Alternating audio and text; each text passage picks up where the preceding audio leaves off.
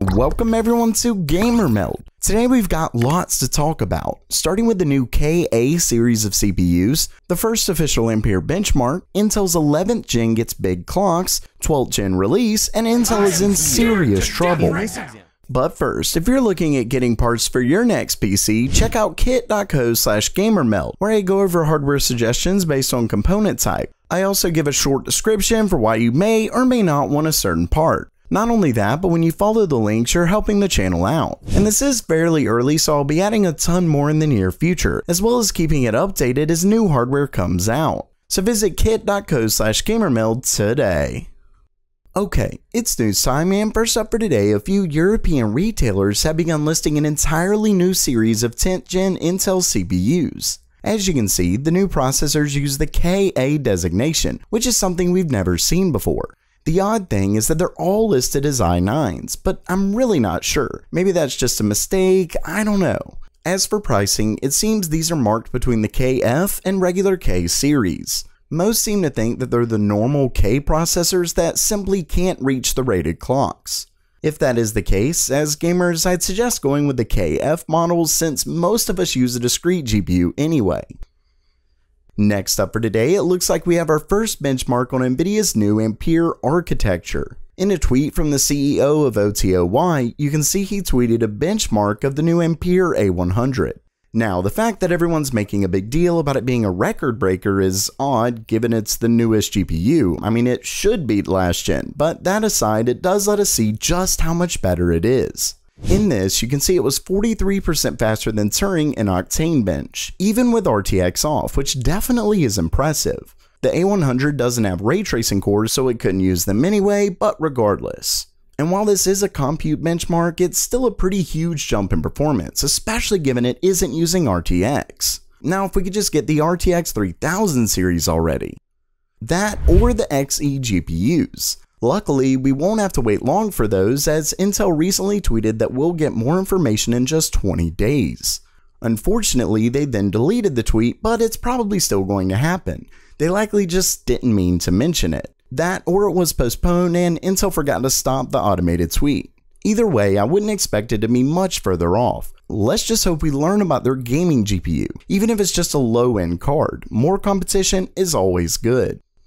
Next up for today, it looks like Intel's 11th gen Rocket Lake processors are set to have some decent clocks. In a new Geekbench benchmark found and shared by Leakbench, you can see it shows an 8-core, 16-thread Rocket Lake part. But what's interesting is that it comes with a very impressive 5 GHz boost. Remember that Rocket Lake is rumored to still utilize the same 14nm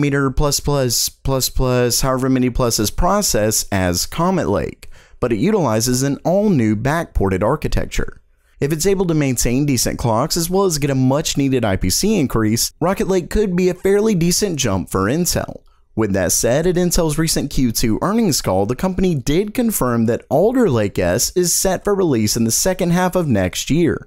And Alder Lake S is set to be their first mainstream desktop processors built on the 10nm process. Basically, Rocket Lake looks like it could be a fairly short-lived release, but it's still nice to see some decent clocks. Then again, let's be honest, we're ready for 10nm. Unfortunately, Intel's somewhat good news stops there, as the company is in some serious trouble with today's last story, and I mean very serious trouble. It all started during the company's Q2 earnings call, where they stated, quote, "The company's 7nm CPU product timing is shifting approximately 6 months relative to prior expectations. The primary driver is the yield of Intel's 7nm process, which, based on recent data, is now trending approximately 12 months behind the company's internal target." So yeah, things are not looking good over at Intel. They're now projecting the 7nm release to be between late 2022 and early 2023, and I doubt that's for desktop either. Plus, we know Intel has pushed dates back multiple times in the past, so who knows if it'll be later or what. According to this, it looks like yield rates are yet again the issue, similar to 10nm, so 2023 could really be a best case scenario. Of course, let's pretend that is the actual case. By 2022, AMD will likely be on a revised 5nm process from TSMC, or maybe even something smaller, making it almost seem like Intel's 7nm could be dead on arrival. At the end of the day, Intel is a big company, but even shareholders are getting concerned. Intel stock dropped over 16% since the news broke, while AMD has gone up by roughly the same amount. As always, time will tell. So while that does it for today, is Intel in serious trouble, or is this simply a small bump in the road to an ultimate comeback? Let me know down in the comments below. And if you liked the video, please subscribe. And as always, have a great day.